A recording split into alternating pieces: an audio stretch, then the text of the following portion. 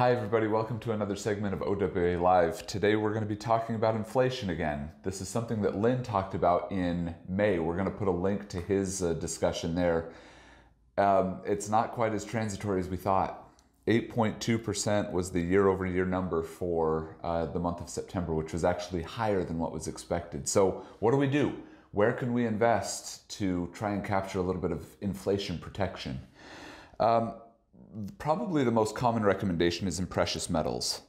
So when we're talking about precious metals, we're talking gold and silver specifically, but there are some other options that we can look at as well. Things like platinum and palladium. A lot of people will look at copper, some people look at rhodium. There are plenty of options there, and quite frankly, all of them are poised for some kind of recovery.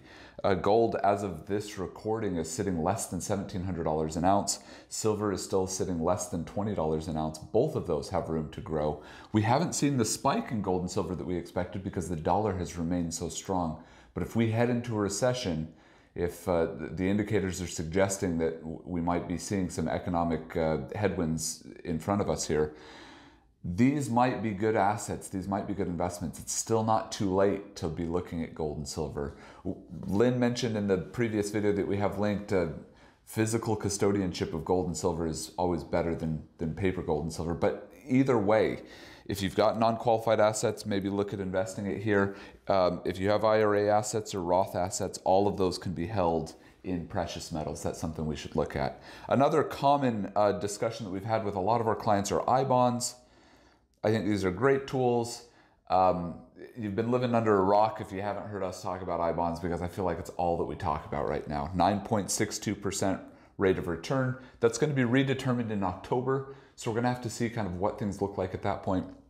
In addition to this, though, we should be looking at TIPS, Treasury Inflation Protected Securities. I feel like we talked a lot about those at the beginning of the year, but everyone has kind of stopped talking about them for whatever reason. So TIPS are definitely a good investment tool. I want to say here too that we might want to look at commodities in general. Commodities. These commodities could include different futures. We might look at wheat, we might look at corn, we can look at oil and gas.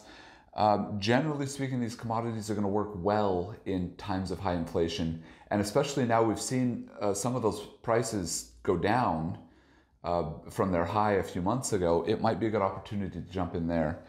And then the last one I'm going to say here might bother some of you, but we're going to go for it. Stocks. I know that we've mentioned it before with inflation, but long-term stocks are going to do well, especially if you're in high-quality, large-cap positions. Big companies that are going to survive any recessionary storms that we see. A good portfolio of stock holdings are just going to do well. A lot of people right now are looking at dividend payers. Companies that have high dividends, that can help to shelter a little bit with some of the market volatility. That might be a good option to consider. Growth stocks right now are on sale. Everything is very volatile right now. Now, I don't want to say that everyone should jump into stocks, and quite frankly, I don't think anyone should jump into any of these things without talking to a financial advisor first. But all of these assets will help you to weather an inflation storm, especially over the long term. If we look at a good balanced portfolio with a little bit of all of this stuff, that will help you to weather whatever inflation decides to do here in the future. So until next time, if you have any questions or concerns, if you want to work on getting your portfolio inflation protected, give us a call. We can chat about how we can invest in some of these different strategies specifically for you. Feel free to reach out to our office. We'd be happy to sit down and meet with any one of you. Until next week, keep your head about you. It's a little bit scary out there. But as we make good decisions and good investment rationale, that's all we can do in this kind of scenario. We'll see you next week.